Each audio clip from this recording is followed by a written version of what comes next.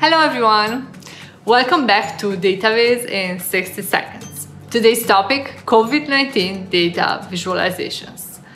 I'm sure that to date you've seen tons of data visualizations about COVID-19. They are literally everywhere around us. Today's video though is going to walk you through two visualizations which are rather unique. And they are unique because they follow three criteria. 1. They are examples of incredible data storytelling. 2. They follow data visualization best practices. And 3. They display data in a novel way.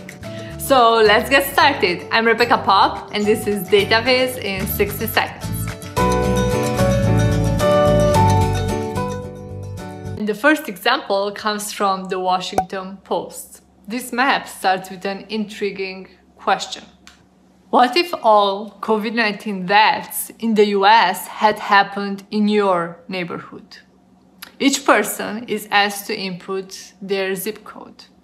As the story progresses, you see a map of the growing deaths around you. In the end, in this hypothetical scenario, everyone within a radius of 1.3 miles around me dies. It's heartbreaking to see. The second data visualization is an interactive emotion index produced by McKinsey Co.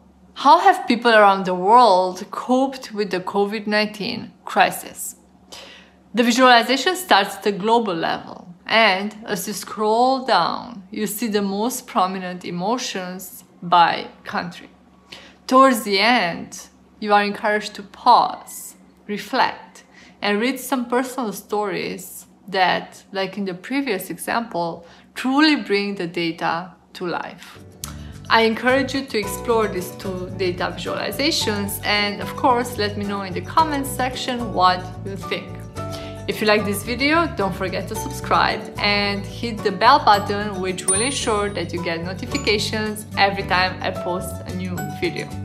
Thank you for watching and I'll see you next time.